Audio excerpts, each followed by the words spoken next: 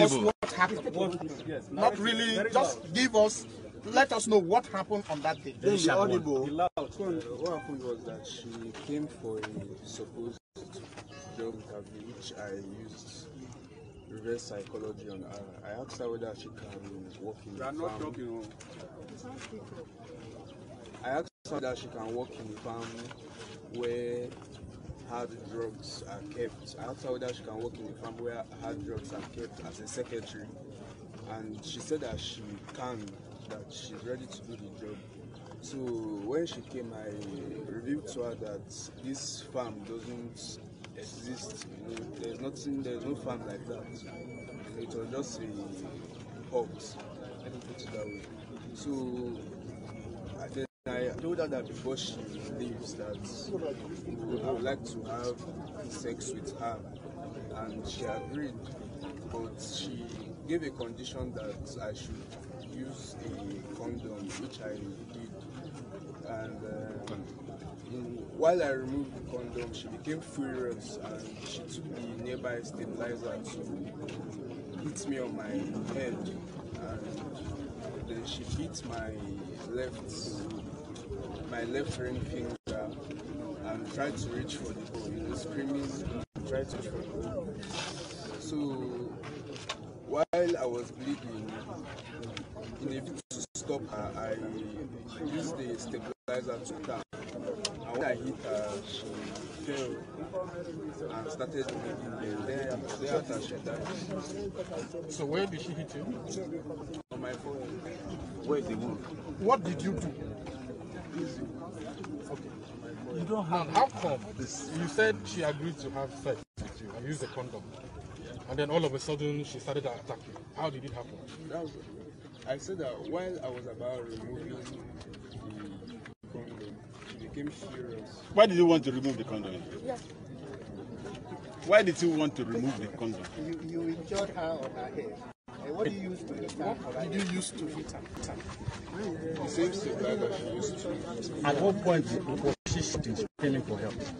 When I tried to remove the condom. But you didn't use only stabilizer, you used something else. Say it. Okay, that was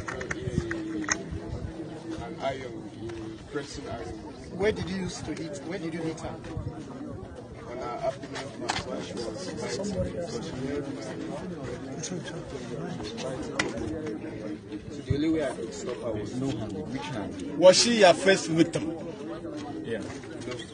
So how many people have you killed in that process? Killed? I've not killed anybody. No one have killed. You said she was not your first victim. How many victims have fallen? How many girls, women, have you done that to? Whether they died or they did not die? How many so far? The same reverse side. Yeah, how many? Whether reverse or reverse? About six.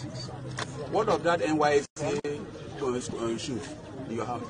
The NYC shoes is the shoe my mom used when she was in NYC that we used for family. The shoe is used for family in the house. It's not a copper shoe. It's not as if a copper came. How did your father assist you in this case? He did not assist me. Do you live in that house? So who helped you to bury her? Did you hypnotize her with any substance? No. Is the number of exercise books and textbooks are in that compound? Who owns them? Those books. Those exercise books, those nursery and primary and secondary exercise books are owned by I and my sisters. There are several names on them. None of it is your own name. Who are those people? Those names are not your name. Several names. Different names. There are no different names on them. Absolutely there are. If you open them, you see either my name or my sister's name. How about the red gown? The red gown in the room. Who owns it? There's a red gown in the room, in one of the rooms. Yes. Why did you go into this? What's your level of education? I'm a university student. What class are you reading? What level? Did you graduate? What subject? What course? What level? Public administration. What level? Yeah. How old are you? 20 years. Please, what's your relationship with Kufre Fion? Kufre Fion is my cousin. And how did he help in this whole thing? You know, help. You called him on that day. What's the subject of conversation you had with him? That was when I was coming back from Calabar, because initially in the morning I went to Calabar. So while I was coming back, to submit myself to the police, it was one that picked me up together with the DPO. What's your conversation with him? What were you discussing? Now, how do you feel about what has happened?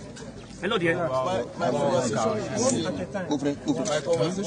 him was very short and simple. He texted me the number of the DPO. He has assured Nigerians, he has assured that Bible families and the entire world that justice will take its course.